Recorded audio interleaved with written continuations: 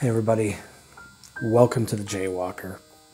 Today, Ghost Story for Saturday, episode 14. It's all gonna be okay. So, to get into today's story, kind of want to give a little background into the year that we had prior to today's story.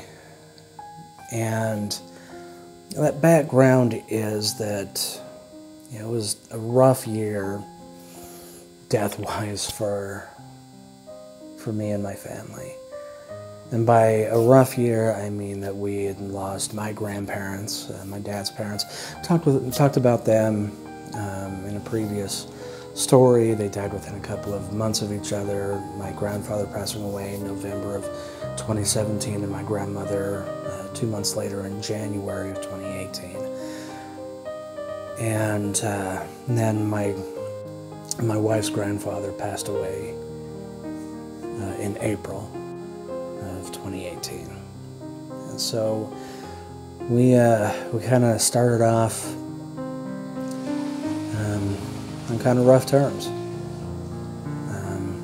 with people in our families passing. And, to tell you the truth, we probably would have been fine, without having anyone else pass, but, life and death don't always wait for us to be okay with everything that's gone on before something else happens. And in September of 2018, we lost my wife's mom. Now, I kind of bring this up because today's story involves her. And she was a very large part of our lives. My wife, she got a small family. It's just her dad, and her sister, and her mom, and that was it.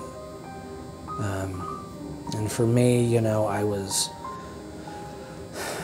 on my own when I met my wife.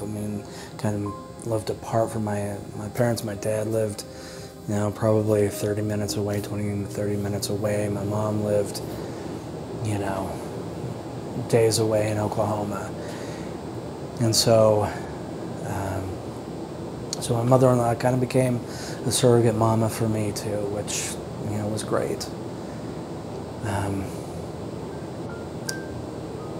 She was a terrific person.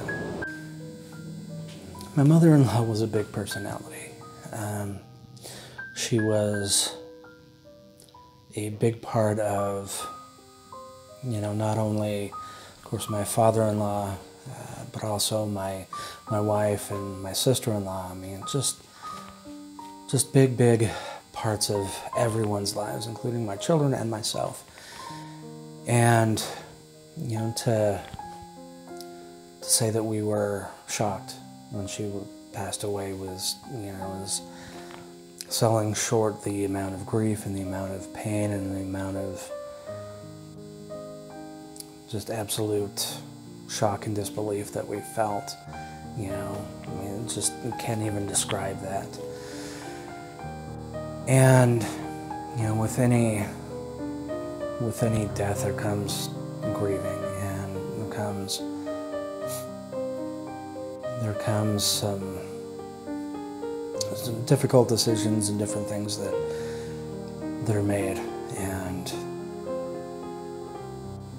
And with that, with my wife's family being so small, it was just, her parents and her sister and her, it fell to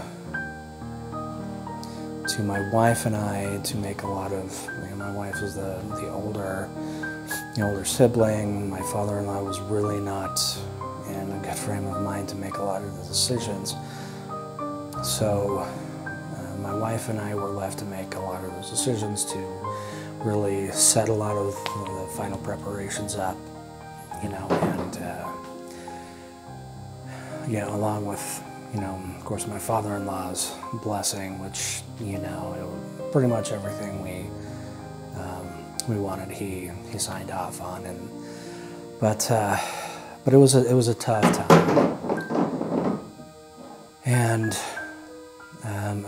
just a few days after my mother-in-law passed, you know, we were all still in a state of shock, a state of disbelief. Just, you know, grief was starting to really set in for us. And, you know, again, just a few days into all of this process, my wife woke up to a visitor, and it was her mom. I don't remember all of the conversation, and I don't remember if my wife knows or remembers all that was said and talked about in that really a short amount of time. But my mother-in-law, my wife said, came and, you know, I believe she said that she was dressed in white. She just came in and sat down on the bed and just told my wife that everything was going to be okay, that everything was all right. My wife, you know, was definitely not upset or scared by this visit.